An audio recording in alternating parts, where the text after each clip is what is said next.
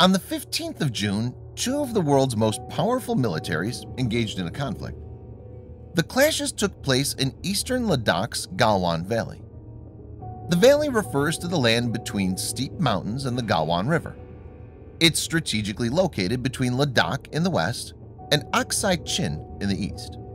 Viewers may note that this is the first time that India and China are involved in a fierce confrontation since the deadly clashes between the two armies that took place in Nathu in 1967, which resulted in the death of 88 soldiers of the Indian Army and about 300 soldiers of the PLA, or People's Liberation Army of China.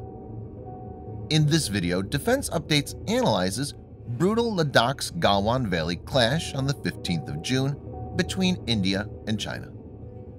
Let's get started. This video is sponsored by War Thunder, the most comprehensive military vehicle online game for PC, PlayStation 4, and Xbox One, in which you can go to battle on more than 1,200 playable aircraft, tanks, helicopters, and ships from the 1930s to the 1990s. The game has an amazing attention to detail and focuses on a realistic combat experience, which is why knowing your vehicles and skill really makes a difference. It's easy to get into, and all you need to play is nothing more but your mouse and keyboard or controller. Immerse yourself in cross-platform combat with more than 20 million other military vehicle enthusiasts from all over the world. Download and play War Thunder for free using the link in the description below, and also get a free bonus tank, aircraft, or ship, and 3 days of premium account.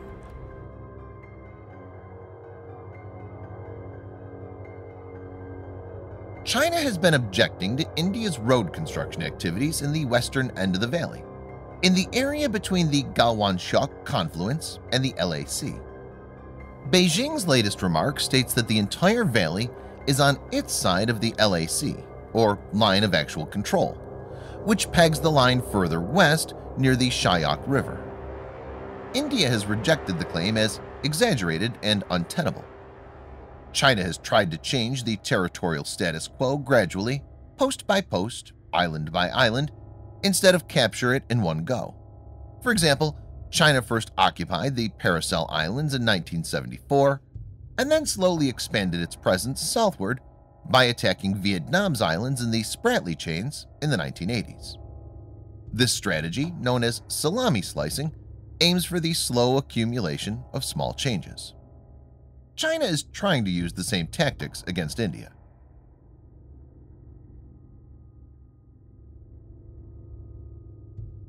There are conflicting reports regarding the skirmish. As accumulated from various sources, the altercation had 3 stages. Stage 1. As per the previous discussion at the senior level between PLA and the Indian Army, light infrastructure erected at Patrolling Point 14 by the PLA was supposed to be dismantled. A few Indian soldiers went to check this but found that it was not done. They asked the 10 to 12 PLA soldiers manning the post to do so, but the Chinese refused. The Indian soldiers returned from the site and informed this to the commanding officer. Stage 2. Around 50 troops and 16 Bihar commanding officer, Colonel Santosh Babu in the lead, went on to tell the Chinese to go back further in their territory as they were on Indian soil. But by then, the Chinese had called for reinforcements from their rear positions in the Galwan River Valley. There were around 300 to 350 soldiers, and they were ready with spike-embedded rods and stones. This included soldiers from the Chinese Death Squad. As the discussion heated up and the Indian side started uprooting their tents and equipment, at this moment the Chinese pounced. The first attack was on the 16 Bihar CO and Havildar Palani. After the CO went down, the Indian Army soldiers became enraged and attacked the PLA ferociously, though they were heavily outnumbered, didn't have rods, and had to face stones raining from the higher ground. Several soldiers from both sides died because of falling into the river. Stage 3. Indian Army base got the message for reinforcements, and it sent around 50 Ghatak troops. Ghatak is a Hindi word and means lethal in English. These are shock troops, trained to be the tip of the spear and are meant to break through enemy lines. They undergo special training in hand-to-hand combat and are battle-hardened as they regularly deal with terrorists that come from the Pakistani side. The Ladakh troops, along with the already present troops, launched the most brutal counterattack against the PLA. Reports indicated that they snapped the necks of at least 18 Chinese soldiers and smashed their faces with stones beyond recognition. They unleashed a reign of terror that's unheard of in modern military history and chased the PLA 1 kilometer into the Chinese side of the LAC. Indian troops also removed the Chinese post, which was existing in violation of the agreements between the two sides. It's important to note that firearms were not used by any side as per an accord signed earlier.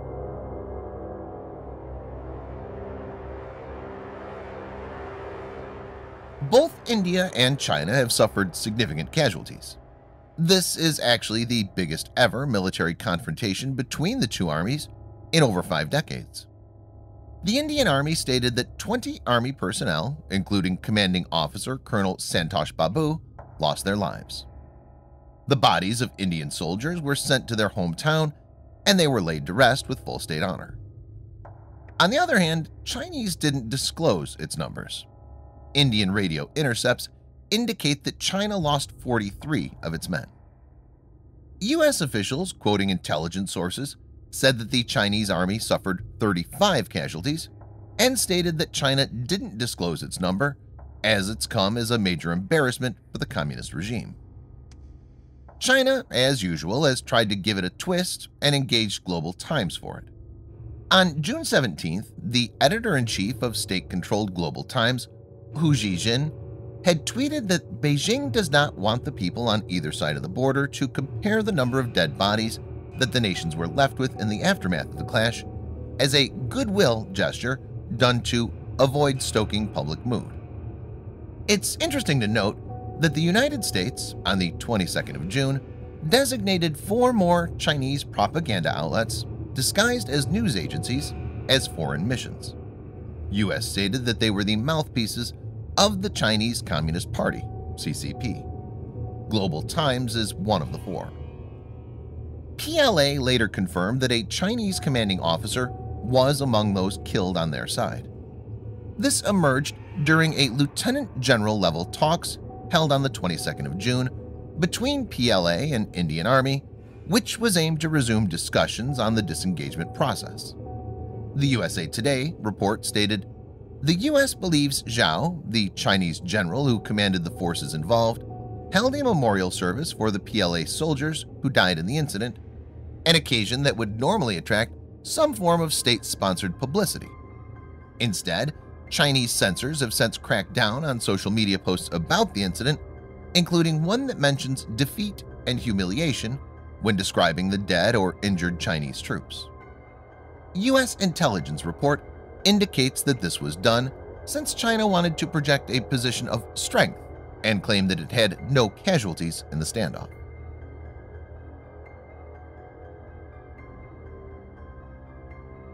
Beijing has continued to blame New Delhi for the face-off in Galwan Valley, but U.S. intelligence has nailed Chinese lies.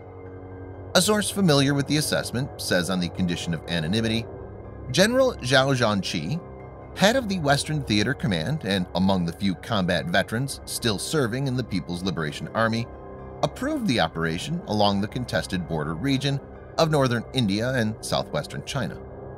The source added, Zhao, who has overseen prior standoffs with India, has previously expressed concerns that China must not appear weak to avoid exploitation by the United States and its allies, including in New Delhi, and saw the face-off last week as a way to teach India a lesson. This revelation by U.S. intelligence also busted China's claims that the deadly skirmish was a spontaneous result of the escalation of tensions at the LAC, just like prior skirmishes.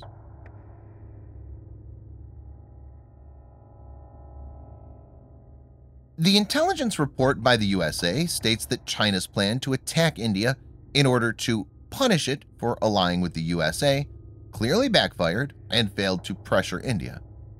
The report states that the attack by China against India does the very opposite of what it wanted, and this is not a victory for China's military. It observes that the attack by China has inspired widespread outrage in India and actually pushed India closer to the USA in its economic policies. China has bid its time, laid low, but has risen economically and militarily. In the last decade or so, it's changed its stance and has been very aggressive in its posturing. This clash is a result of China's belligerent maneuvering with the intention of a land grab. But India is not a pushover. To understand this aspect, we recommend viewers to watch the video on the above card, in which Defense Updates lists top 5 Indian weapons that can stop China in its tracks. It's important to note that both the countries possess nuclear weapons, and an escalation could lead to massive destruction. PLA has already asked for a dialogue with the Indian Army, and the de-escalation process seems to be underway. It's evident that this time PLA is bitten off more than it can chew. Thanks for watching. Subscribe for more videos like this. Hit the like button if you find the video interesting, and kindly provide your feedback in the comment section. This will help us improve.